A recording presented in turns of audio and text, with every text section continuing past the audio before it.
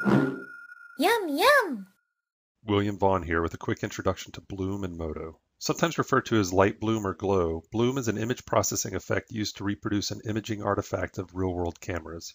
This effect produces fringes of light extending from the borders of bright areas in an image, contributing to the illusion of an extremely bright light overwhelming the camera or eye capturing the scene.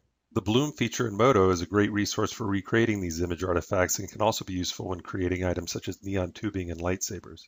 Bloom is a post-image processing effect that can be activated in the render window once your scene is finished rendering. There are two options available once bloom is turned on.